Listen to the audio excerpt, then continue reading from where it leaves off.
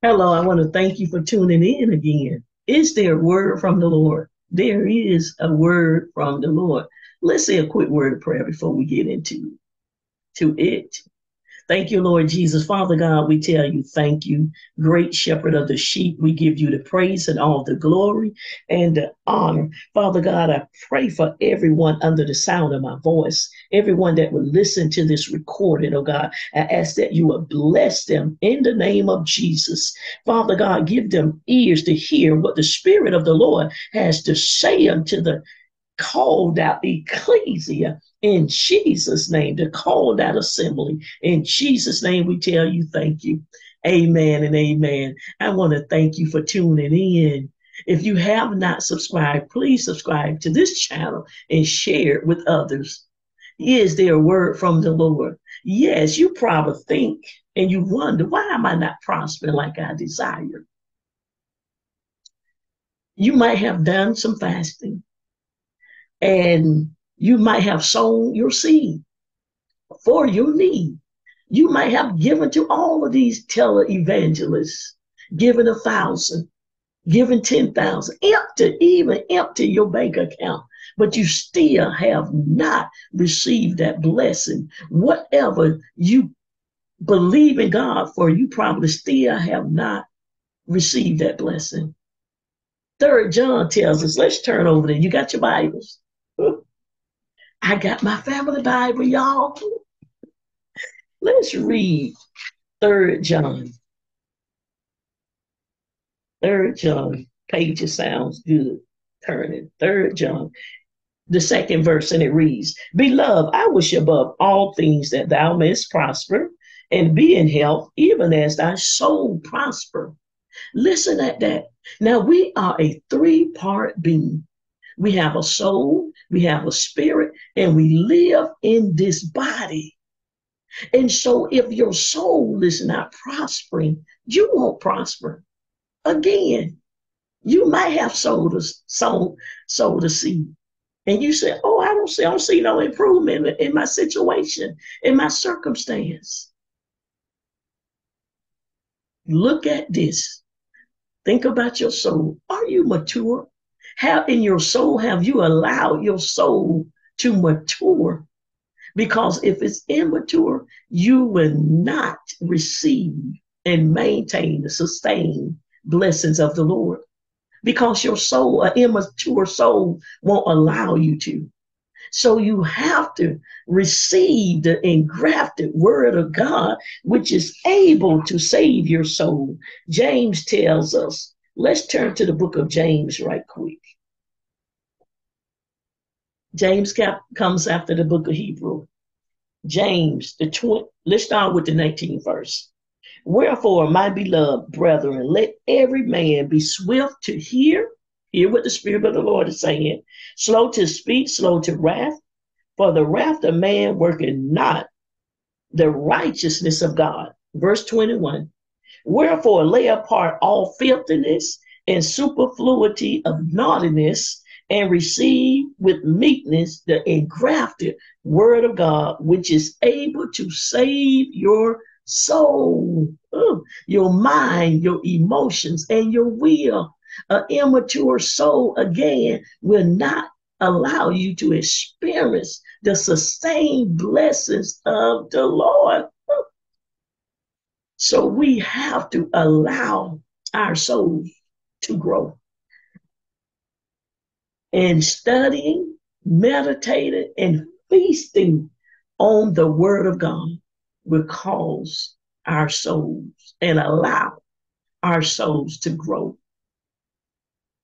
Now, Paul talks about being a child. He said, when I was a child, I spake as a child. He said, I thought as a child. He said, but when I became a man, he said, he put away those childish things. In First Corinthians, he said, I put away those childish things. Let's start First Corinthians, the 13th chapter. A lot of people know this as the love chapter. Yes, you have to love, and an immature soul will not allow you to exhibit and show and give the unconditional love that the Lord requires us. Now, the church of Corinth, Paul wrote to this church had the gifts of the Spirit of God operating, but they was doing it in an immature way. So Paul had to write them a letter and set them in order, set them straight. But I must say, give them credit. They did have the gifts operating, unlike most churches today. They don't have the gift operating. They trying to fake it till they make it. We don't have to fake it. We can yield to the Spirit of God. The Bible tells us to desire spiritual gifts that we may prophesy. He encourages us to seek these gifts. But Paul had to set the church of Corinth. They was an immature church body of believers, baby Christians, immature in the mind, in the soul. They probably was trying to outdo one another, being competitive. But Paul wrote this letter to the church of Corinth, and this is what he said. Let's look at verse 9. It said, for we know in part and we prophesy in part. But when that which is perfect, which is the Lord Jesus Christ, is come, then that which is in part shall be done away with. We won't have to prophesy in part anymore. We are know it all in Christ Jesus. When he comes, when he sets things in order. Verse 11, when I was a child, listen to this. I spake as a child, I understood as a child, I thought as a child. But when I became a man, I put away childish things. That's what happens when your soul matures. It will allow you to sustain the blessings and the Spirit of God. An immature soul. So think about that. You're not blessed in the areas of your life that you desire. Check out your walk. See if your soul, your mind, your emotions, and your will are keeping you from the sustained blessings of the Lord. Is your soul mature? Paul said again, I desire to feed you meat. But he said, I can't because you are babes. So therefore, he said, I must continuously give you milk. You know me, that soul, suke, the soul, it focuses on me, it's selfish. Me. We have little children. You might have children, small children, babies, a toddler. You know what they focus on. It's all about them. They don't want to share anything. They don't want to love on each other. It's they selfish. And that's how we can be in the spirit when our soul is not mature. It calls you to act like a child. That's why Paul used that analogy. He said, when I was a child, I spoke as a child. I thought as a child. It was selfish. But he said, when I became man, that's my word. He said, I put away childish things. That's good news.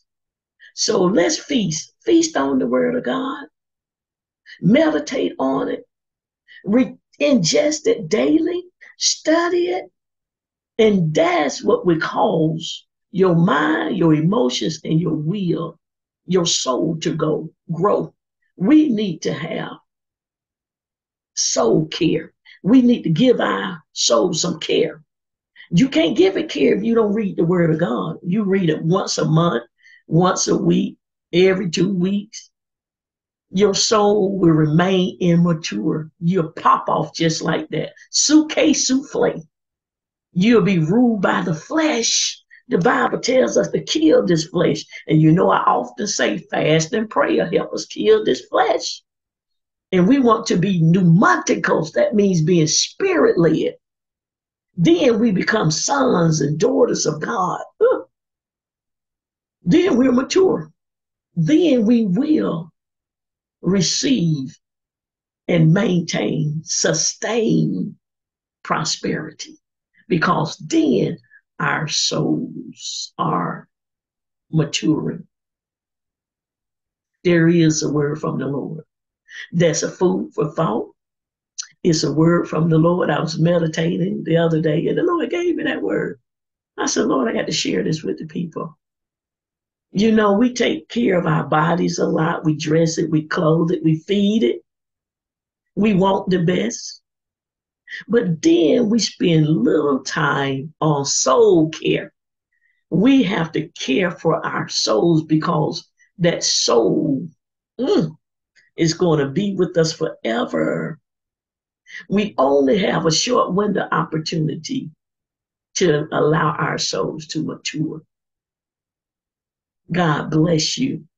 Receive this word and share it with someone. Thank you for tuning in. Until the next video, God bless you.